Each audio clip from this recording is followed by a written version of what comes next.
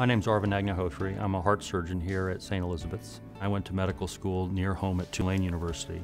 Ended up training in cardiac surgery in Boston at Mass General, along with fellowships at Boston Children's Hospital, and stayed on staff, not knowing that I would end up becoming a New Englander when I first came here. And I was at Mass General from my training through over 10 years until about 4 months ago when I came to St. Elizabeth's. We do all types of adult cardiac surgery. That includes coronary artery bypass surgery, valve replacement and repair, as well as thoracic aortic surgery. And since I've been here, we've been able to start a couple of new programs that we're really excited about. One is a minimally invasive effort for both valve repair as well as bypass surgery, a robotic surgery effort, which dovetails with that.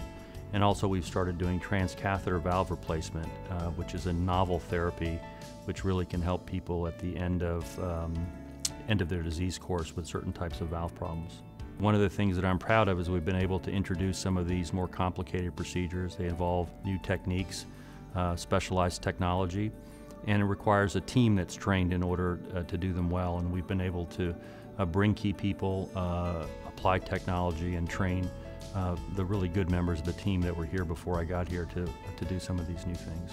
Right now, if there's a patient who wants to have mitral valve repair done without fracturing any bones in the chest, we're the only place that's offering that with the robotic approach in this region. So not only is it less invasive for the patients, not only are they out of the hospital quicker and back to work quicker, but there's a better chance of getting a successful mitral valve repair compared to a national norm.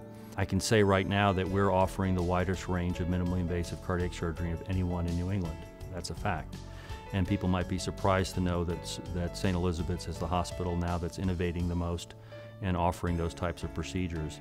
We've already started to get patients who are coming to us after being at multiple hospitals and choosing to come to St. Elizabeth's because of what we're offering. Both my partner, Dr. Tolis, and I want the physicians in the community to know they can call us anytime with any questions about patients. We're committed to talking to them rapidly and seeing their patients and evaluating them as soon as we possibly can. So I look forward to meeting and talking with them.